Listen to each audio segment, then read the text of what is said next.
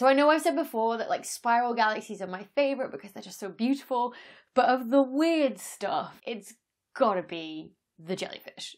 So jellyfish galaxies are this weird type of galaxy that we often see in groups or clusters of galaxies where they've had their gas sort of stripped off in this really long tail behind them, so they end up looking like jellyfish. So a galaxy is kind of like a city of stars. Our own galaxy is the Milky Way. It's got about 1 billion stars in it, and it's sort of like an island of stars in space, and everywhere we look, we see these other islands of stars that we call galaxies. Sometimes these galaxies are on their own in sort of empty regions of space, and sometimes they're clustered together under their own gravity in groups of like 5, 10, 20, or sometimes huge clusters of hundreds of galaxies.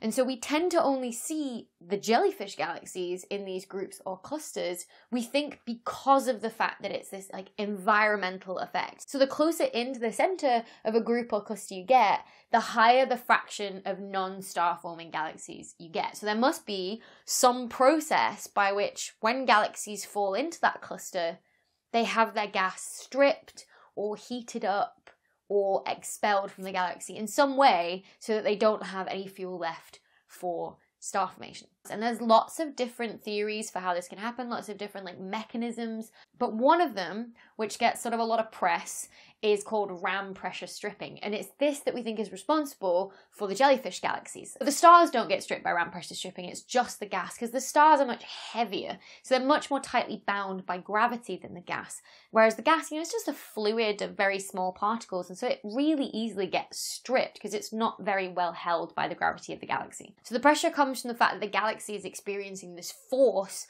by falling in to this cluster region, kind of like a wind. So the first time I had ram pressure stripping explained to me, it was during my PhD lecture course, and the lecturer said that it is like riding a bike so fast that all of your hair falls out. And so I have been terrified to ride a bike ever since. And the reason that ram pressure stripping we think could be so effective is because the gas in between all the galaxies in that cluster is incredibly, incredibly hot because it gives out X-rays. And so we know that something has to be incredibly energetic for it to give out such energetic radiation. And the kind of X-rays that this gas gives out is what we call Bremsstrahlung radiation, which I hope is pronounced right, but I've butchered German words on this channel before, so I'm not sure, but we're going with Bremsstrahlung. And it effectively translates as braking radiation. So what happens is electrons are decelerated by going past larger atoms. So they fly past, their path is curved, and they're decelerated by the sort of gravitational interaction between the two things. The problem is if you decelerate an electron, then you reduce its energy, and so that energy has to go somewhere, and in this case, it's given out as X-ray radiation. So the same way that in a car, you decelerate your car, the energy has to go somewhere from you reducing your speed, and in that case, the brakes obviously heat up and you get kinetic energy out of braking your car. Instead of kinetic energy, we get X-rays out of braking electrons. But the reason we think that gas is hot, though, I think is really interesting. So in a cluster of galaxies, you tend to have very massive galaxies, and the most massive galaxies have the most massive supermassive black holes at their center. Now, if you feed those supermassive black holes by funneling gas down into the center of the gravitational well that is that cluster, then they're going to grow, yes, but some of that material, then it's sort of going to get too high pressure around the black hole for it to actually accrete all of that material, and so some of it gets thrown out in these huge radiation jets going at the speed of light away from the black hole, and it's those jets that we think heat the gas in between all the galaxies in the group or the cluster. So if you're wondering what kind of speed that these galaxies are actually infalling on these cluster of galaxies, well, there was one of them that was found, ESO 137001, fascinating name, I know, but it was traveling at 4.5 million miles an hour, which is like 7.2 million kilometers an hour, through a cluster we call the Norma cluster. So, I mean, you can kind of tell with that kind of speed, no wonder, it has such an effect on the stuff inside the galaxy so that you get these huge jellyfish tails. The cool thing is, though, as well as being stripped, at the same time you have all these other processes going on caused by the shocks and also then the pressure of it pushing the gas down, and so you do end up compressing some of the gas in the sort of tentacles away from the galaxy that actually end up forming stars. And so you can end up with these star-forming regions that sort of end up peppering along those gas trails that really do make it look like the galaxy has got tentacles. So these jellyfish galaxies have been studied for a couple of decades now, trying to help us understand this process of ram pressure stripping and whether it's responsible for the fact that we see, you know, less star-forming things towards the center of clusters, despite the fact that these jellyfish galaxies, they're not very common, they're quite rare still. So if ram pressure stripping is responsible for all of the non-star forming galaxies we see in clusters, surely we should see more jellyfish as well, but we don't, so there must be something else going on here. One of my favourite results though was a group led by Moretti et al. In 2018, and they found one of these jellyfish galaxies that was actually a ring galaxy like Hoag's object. So some of you might have seen my previous video on Hoag's object. There's this really cool galaxy that's like 100,000 light years across with a sort of spheroid in the middle that's sort of yellowish and sort of not forming any stars, and this bright blue ring of star formation that's clearly separated out from that central component. But these people have found something that looks like this that is also a jellyfish galaxy infalling on a cluster. So something that's incredibly rare already to have one of these very precise rings, and then also to be a jellyfish. So it's like finding a needle in a needle stack. Like, they're incredibly rare. What's really cool though is you can see that star formation has actually stopped in one side of the ring where it's closest to the center of the cluster, and it's been stripped away from that side, and it's still star forming in the other side as the gas travels through it, which is really, really cool. One of the main groups is led by Bianca Poggianti, and they had a really cool paper back in 2017 that looked about 7 of these jellyfish galaxies with a really cool instrument called MUSE. Now, MUSE is what we call an integral field unit instrument. So instead of taking one single measurement of the galaxy, so in this case it would be a single measurement of a spectra where you take the light from the galaxy, split it through a prism, and you get the sort of trace of light and trace of elements in the galaxy. Instead of one, you take, 100 arrayed in a mosaic, so you get this sort of like jigsaw puzzle pieces of spectra of a galaxy. And so what that actually allows you to do is get this sort of what we call a data cube, which you can either think as an image of the galaxy at every single wavelength or a spectra at every single pixel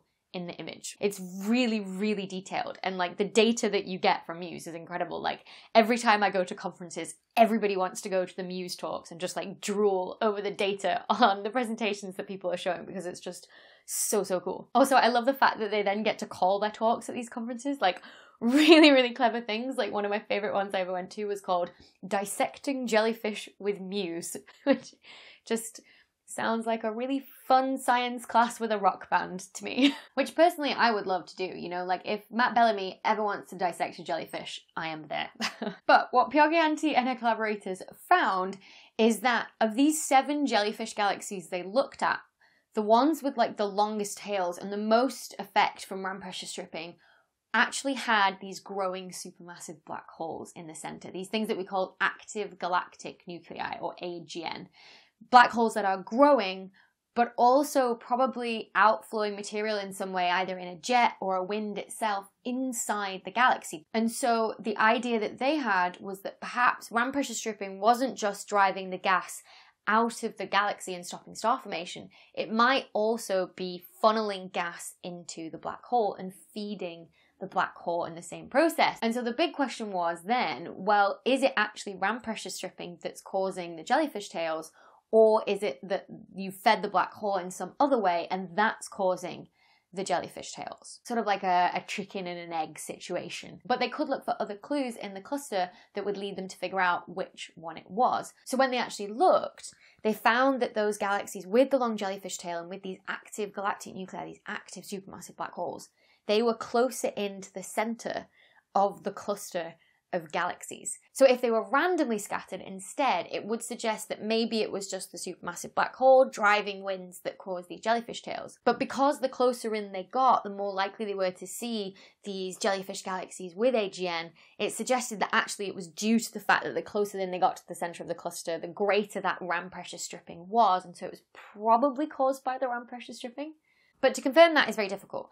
What we need to do is run simulations of this happening as well on our computers to figure out if we put all the laws of physics in, this is actually what you get out. Problem is, when they wrote that work in 2017, no one had actually done a simulation where you had both ground pressure stripping from a galaxy falling in on the environment and feedback from this active supermassive black hole as well. But the really interesting thing was that the year before this work came out, so in 2016, there'd been two independent groups running different simulation codes that had both found that when they simulated ram pressure stripping on a galaxy, it wasn't as effective as like a mechanism for stripping gas as they first thought.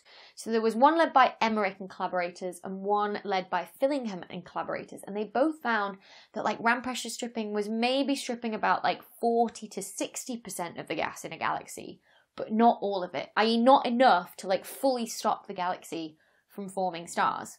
But Bianca Poggianti's work that suggested that the AGN was also giving off these winds that could help to further strip the galaxy might be the answer to that. Both the supermassive black hole and the ram pressure stripping working together to fully get rid of all the gas in a galaxy so that it can't form any more stars in the future. No one has yet simulated that though. So I'm really excited to see like what future results from simulations will tell us about how maybe ram pressure stripping along with feedback from the supermassive black hole can actually maybe work together to fully strip the gas from a galaxy. And this is the part of science that I hate the most, and it's just the waiting game part, right? Waiting for the results to come out so that we can chat about them.